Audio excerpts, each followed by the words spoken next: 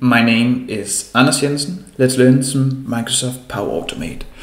Today we will see how we can convert Excel files, more specifically xlsx files, to CSV files with Power Automate. So we go to our OneDrive. That's where I store my Excel data. You could easily store your Excel data in maybe SharePoint or an Outlook mail or whatever. So let's inspect our data. Mine is just called data xlsx. And you can see that it's just 2 columns, ID and name, with 4 rows with corresponding data. This sheet could have easily been much bigger, but that's just how it is. I formatted this data as a table called data. So let me close this one down and we go to Power Automate. Then we will click Create. By the way, if you enjoyed this video, don't forget to subscribe to the channel to get all my new Power Automate videos that will come up in the next weeks and months. I'll choose Instant Flow.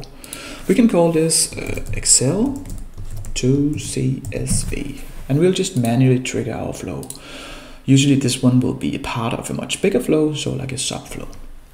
First, let me talk about the game plan here. What I want to do is first I want to get some data. I want to get 2 series of data. Well, it's actually corresponding, but I want to get the table data. That's more what tables is in our sheet. We only have 1 table now, but we could have had more, and I want to get the table name. Then I want to get all the content of that table, so the rows in the table.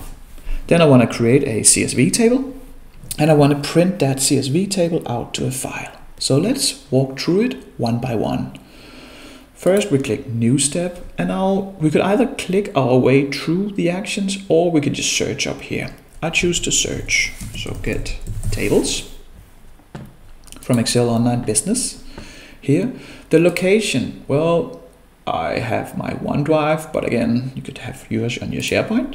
The document library, that will just be OneDrive, and then my file, that is in our root. So we click this folder thing, and then we click data. So now we got the data that we want about our table. Then we want to get some data about the content. So choose New Step, and we'll say list rows. We will wait a few seconds, and it's here. List rows present in the table, like here. And again, the location, OneDrive for Business. Document library, OneDrive. The file, that is still the same file.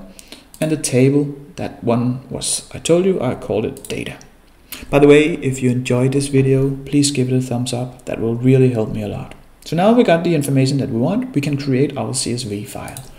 So choose New Step, and we'll say, or not the file, but we'll start with a table. So create CSV table under data operation here. Where do we want to create it from? We want to get it from the value, but choose the value from the list rows present in the table. That's the content. So here, list row. So now we print it from here, and I want to specify what I want to print, because maybe we don't want it all the columns. So we can go here to advanced options, and instead of automatic, we can choose the custom. It's not a problem here, but it could be, so I'll just create it manually, otherwise just choose automatic. So the idea, that one was just the idea, so the corresponding idea here, and the name, and of course that's just the name column, like this. So now we created our CSV file. Then we want to print out a file from the table name, but we could have had more tables. Power Automate could not know. You can see that it says get tables, so we'll choose and apply to each. I know there's only 1 table here, but that's just the way to do it. So apply to each. What output do we want to get? We want to choose the output from the get tables now. So choose that one. And now we get each one of the tables in here. That's basically just what it says. And then we want to create a file. So for each one of this table, we want to create a file. So click Add an Action. Create File. Here, I want to create it to my OneDrive. Again, you can choose to create it in SharePoint. Like here, the folder path, I'll just create mine in the root, so a / the file name. Let's just call it test CSV to begin with, and then I'll show you a smart way to create a more nice name. The file content, that will be the output from the create CSV table that we did up here, so output. And now we are ready to run. We can click save, and then we can run the flow to verify that it indeed works, and then we can make it a little bit nicer. So save and test. can log into your sites here or your subscriptions, and then we will run it. You can follow the progression as always here. We can see that will come a v. This one is a few seconds slower, but when we are done, I will go to OneDrive and inspect our data.